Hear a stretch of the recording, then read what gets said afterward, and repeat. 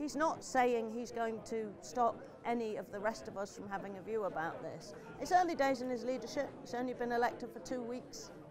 And so these things have got to settle down, and they will do so in time. But he's been quite clear, as have those of us who've joined the shadow cabinet, that these matters are tremendously important.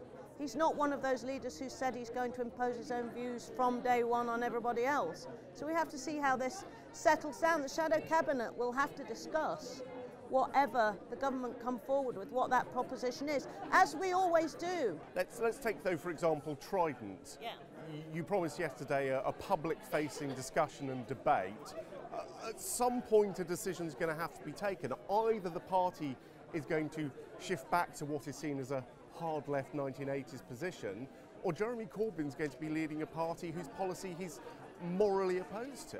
Well, in respect of that issue, when Jeremy asked me to be the Shadow Defence Secretary, I reminded him of what my position is on Trident, which is that I voted for it in the vote in 2007, and I have always supported us renewing our independent nuclear deterrent. Now, I know that he and I disagree about this. He asked me to facilitate a debate, and I think, you know, politics is changing in this country. Are you prepared to change your mind if the party comes to a different view?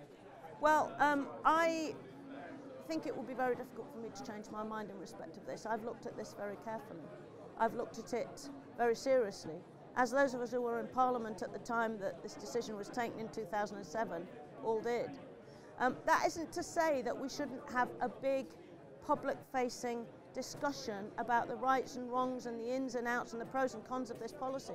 Now, I don't think that most Labour Party members would realise that in our National Policy Forum, which is our policy-making processes, during the last Parliament we had 20 hours of debate about this.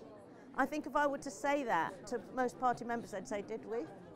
I think politics is changing such that we need a much broader, public-facing, transparent and open debate about these things. And that's what Jeremy has asked me to facilitate.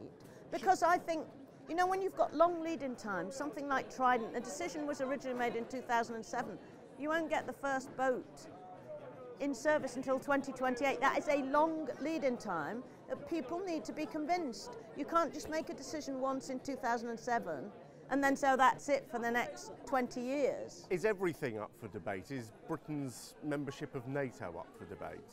No, that's not up for debate. And Jeremy himself... Even though Jeremy Corbyn has questioned the rationale of NATO still existing? I think Jeremy was concerned about the eastward march of NATO and what that would do.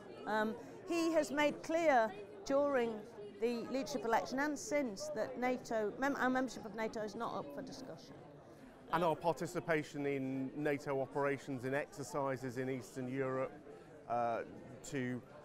some see it simply as a show of force towards Russia. Is Labour supportive of that? Yeah, absolutely.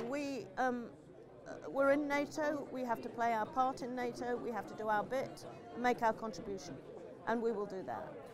We have a defence review coming up. We have a government that has now protected defence spending and actually promised to increase it. What are you looking for from this defence review, given that we know we're not going to see swinging cuts? Well, the first thing we're looking for is a more sensible approach to what's needed. I think the last SDSR was very much driven by cuts. What can we cut? How much money can we remove? That was the sense of the times, and I don't think it proceeded. It was too fast. I don't think it proceeded from the point of view of what capability do we need, what threats are we going to face, and therefore what should we prioritise. So I think we need a much more policy and defence-based view.